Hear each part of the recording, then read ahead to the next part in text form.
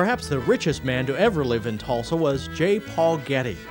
He made a fabulous fortune in the oil fields, and in 1942 also became president of Spartan Aircraft Company.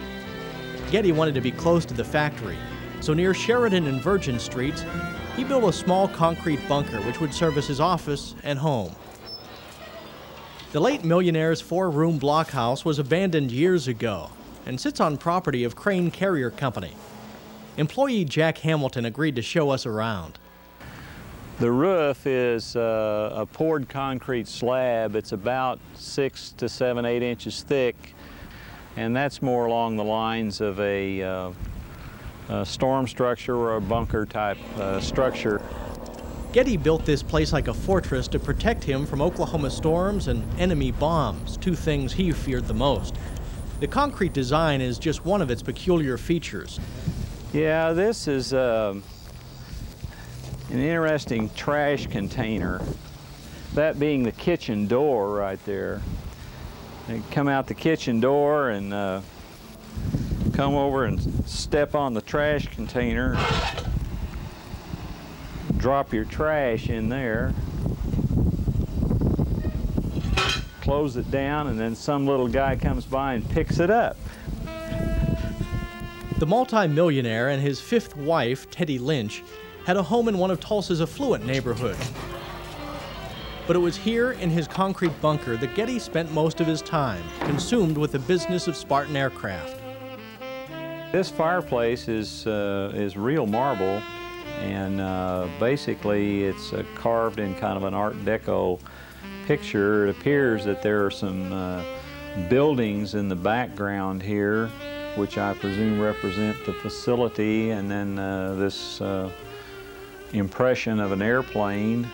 There are interesting details all around the house. It's a modest place considering Mr. Getty's wealth. He didn't need anything fancy, though. The years spent here were done with virtually no socializing. It appears that this could have been the room that he actually stayed in, basically because of this Dutch door arrangement here. If a person is a little bit of a reclusive personality, they might want the door pulled across so that no one would actually come in here while they're here. This is one of the restrooms, and once again there's some indications of this fancy marble that's in the other part of the house in here, all in big chunks. Instead of see-through windows, the Getty bunker had these glass blocks, probably for his privacy and his safety. But this wasn't enough for the paranoid Getty. A large part of the house is underground, presumably so he could hide in case of storms or bombs. We're downstairs in the basement area, and this was really the storm area, or if you want to put it that way, it was the area in the case of a bomb attack or something on the facility.